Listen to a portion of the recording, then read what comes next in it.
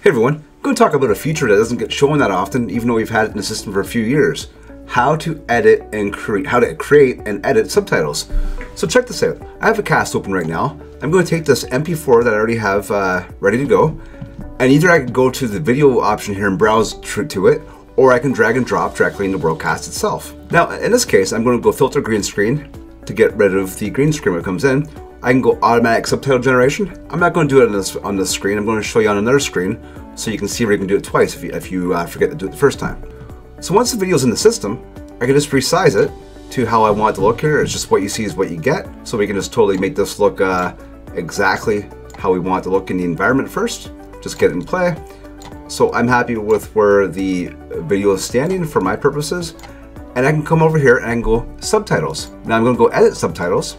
And I'm going to go generate subtitles, and it may take a few minutes, so I'm going to generate subtitles and pause the video while it's doing that. All right, so now we have everything is generated, so we can just go next queue, and we can see that it says hello there, and so on and so forth, and you can see all the text. Now, ideally, you want to upload the clearest voice possible. This is why we also have the editor as well, because it's just using basic AI, so some of the words and some of the phrases might be not as expected. So this is why you want to have the option to go in there and edit and change, but that we've given the tools to be able to do that.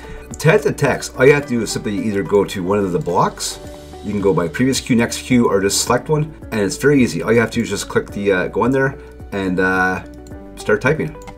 Hello there, world, and that would appear in the system, okay? You can also upload your own if you already have it made. And you can also download the actual SRT that's made as well. So you can use this subtitle generator for other systems out there that you can import SRTs into. So not only have we made it so you can do it in our system, but we want you to be able to use the SRT for use that video and other things for other platforms as well. We want to give you the tools to be able to do that, and it's built in there. You can export it as JSON or an SRT if you know how to use those. So in this case, I'm just going to go save changes. I'm simply going to go save. We're going to save this cast. All right, it's saved. Let me just go over to our phone here. We're just going to let's just refresh this. We could scan the QR code, but I'm just going to refresh the browser. We'll load it. Hello there. Imagine. And we'll see we have subtitles going across the top of the screen with the augment as well. So no matter where you go with the augment, you have the subtitles up here to be able to look at as well. And that's as easy as it is to add and edit subtitles within WorldCAST for your video. Thanks for watching. I cannot wait to see what you create.